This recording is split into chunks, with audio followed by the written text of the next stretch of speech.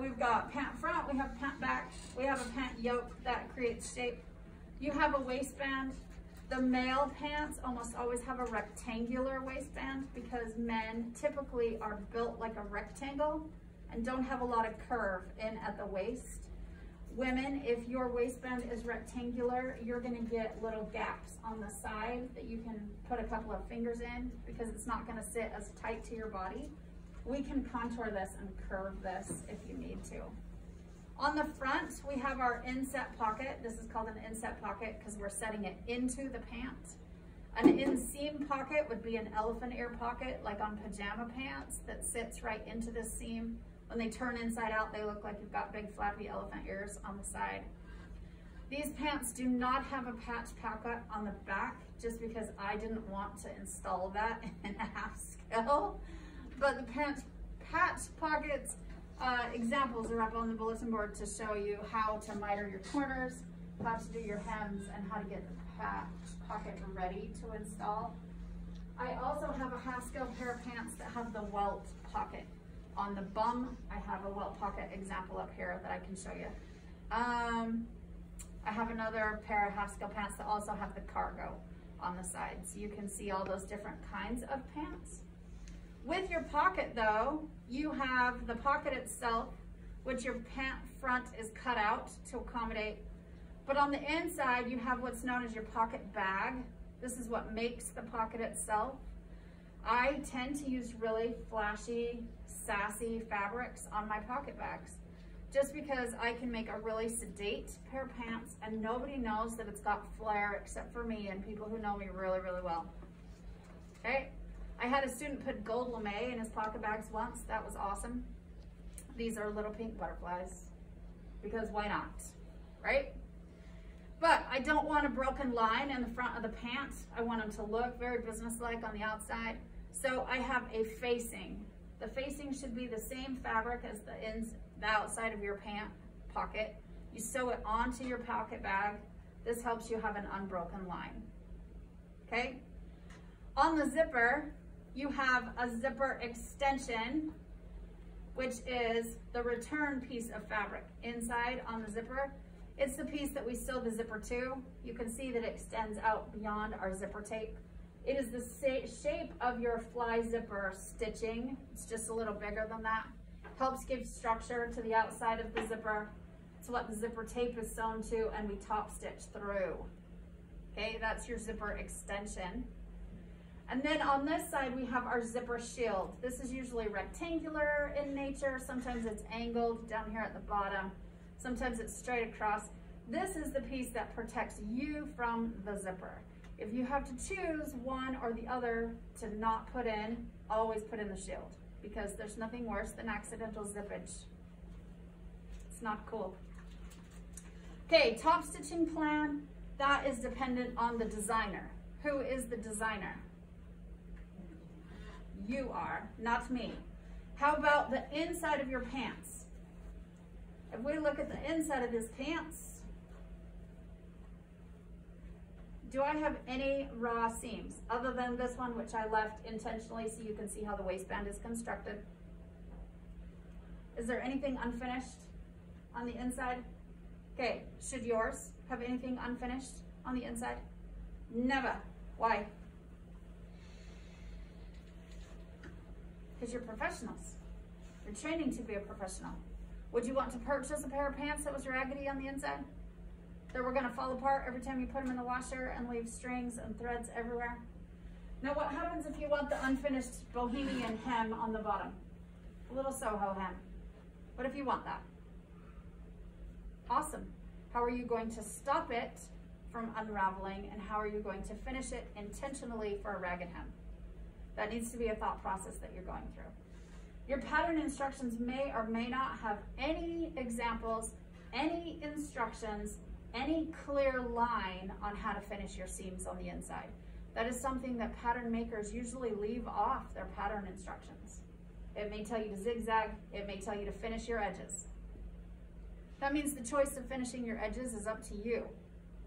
Back on the back wall, we have the physical glossary that you guys are so lucky that this year you did not start off your semester constructing that for me.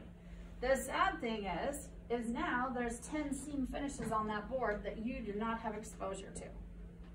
Okay, whether it's a seam finish, a clean finish, a surged finish, a flat fell, a French seam, a welt seam, a narrow rolled seam, a self-bound seam, any of those kind of seam finishes, which is just what you're doing to the seam allowance on the inside to control that seam allowance. All of those things you do not have access and exposure to. So you can see how they look when they're finished, so you can make a choice. If it's a multi-step process, I have multi-step examples back there. I have the instructions for all of that, but you have to find me the resources.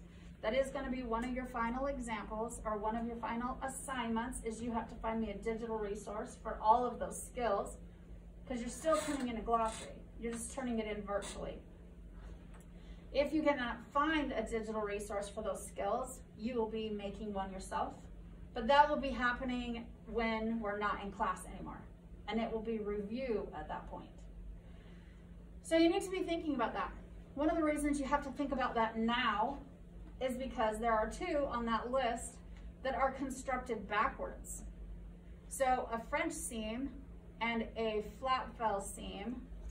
When you're sewing, traditionally, you sew right sides together and all your seam allowance happens on the inside of a garment.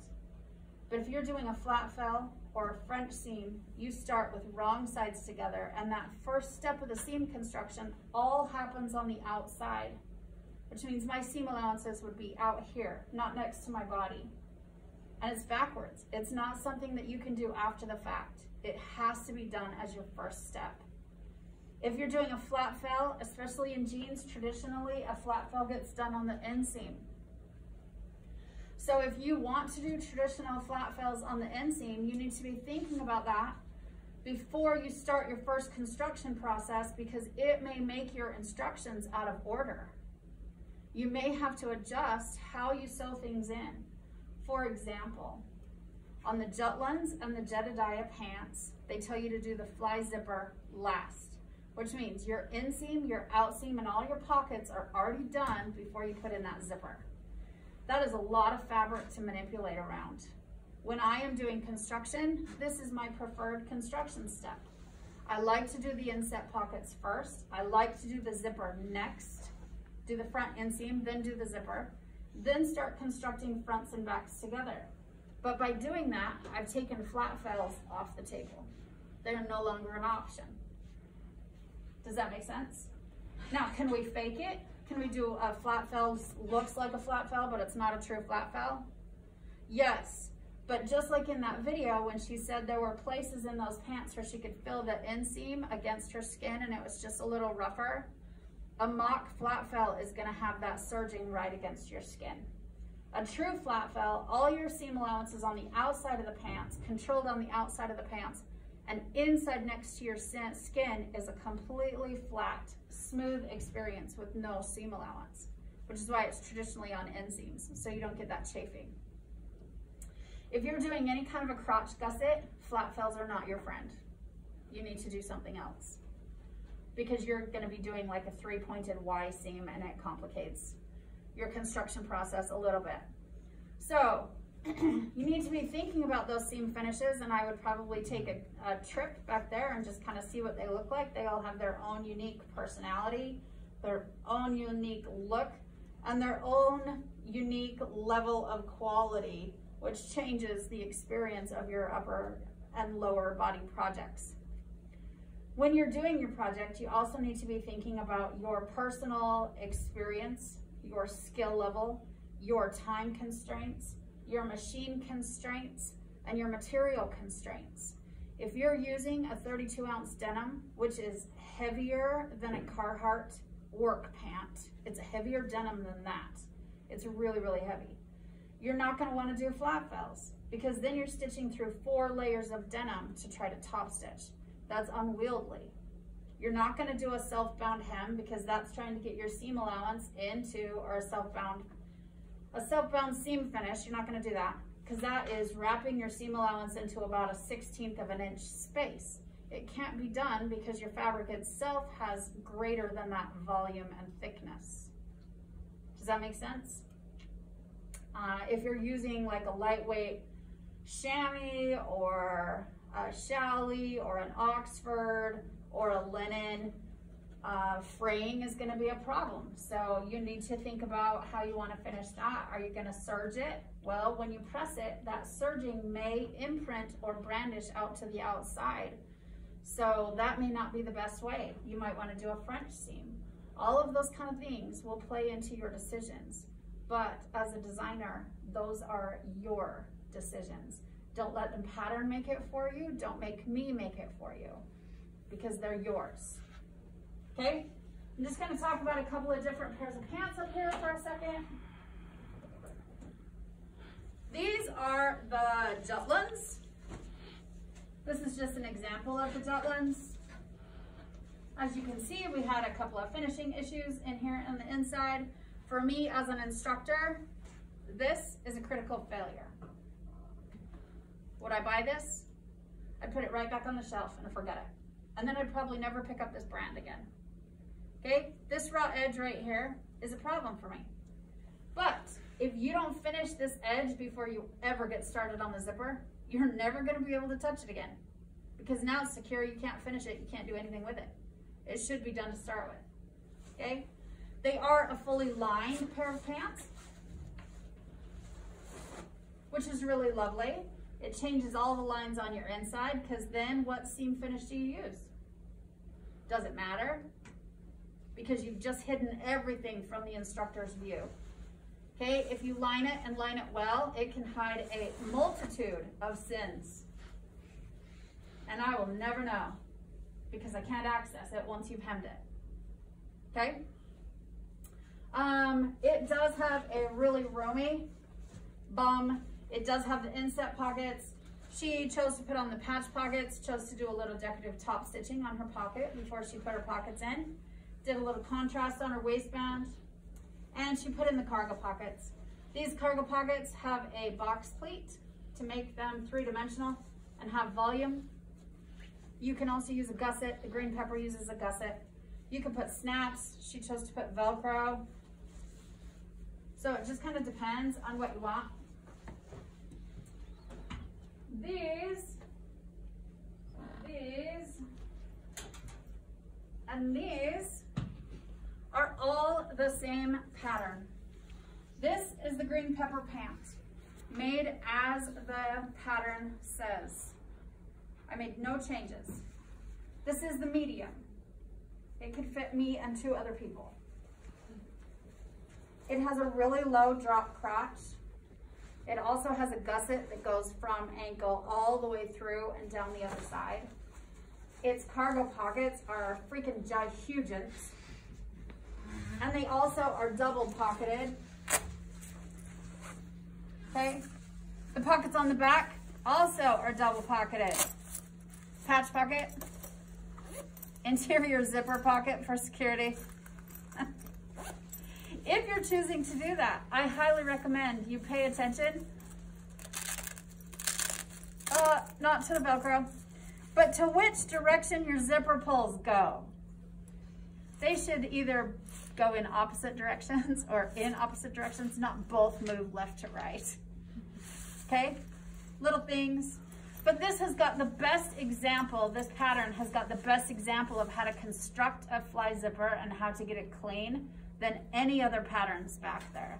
So if you need to be using instructions for the zipper from one and the pocket from another and the inseam from another, go ahead and do that. That's why I put all the instructions online. It has a little bit of elastic in the waistband if you're looking for a hiking pant, a mountaineering pant, a climbing pant.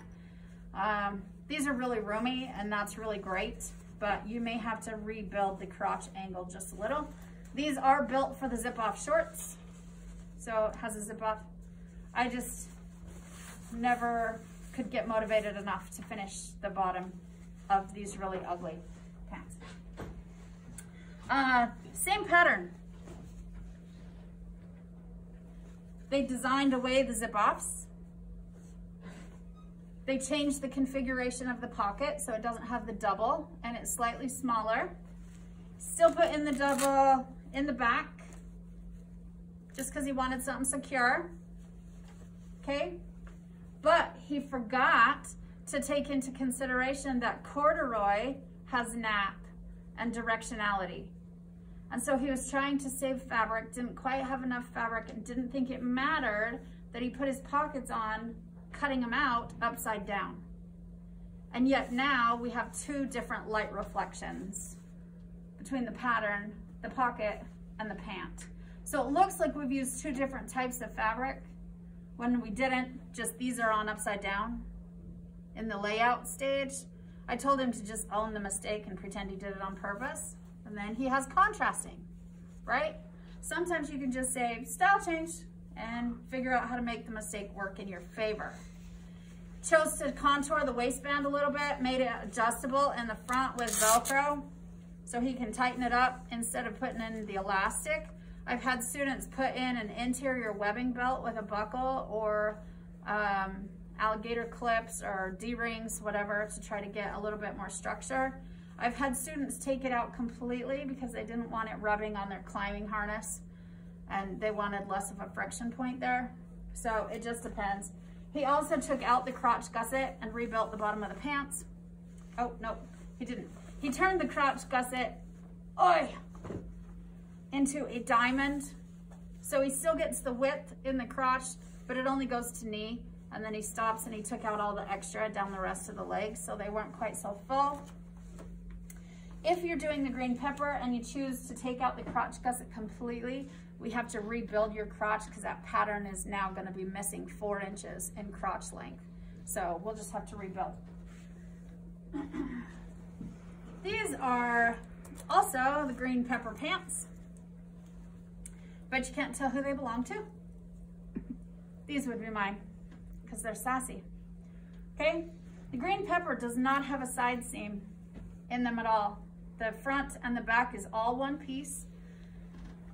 So it's a little different construction, but as a female who's curvy, that takes out one whole seam that I have available for an alteration to be able to put in changes to my hip line and my waistline. So I inserted a side seam so I had more sizing and alteration ability there. I did put the cargos on the side, but they're custom built cargos specifically for an iPhone 7 Plus with a pleat to make it 3-dimensional, asymmetrical pleat. It also has an interior pocket here, which is just big enough for a folded $20 bill and a driver's license.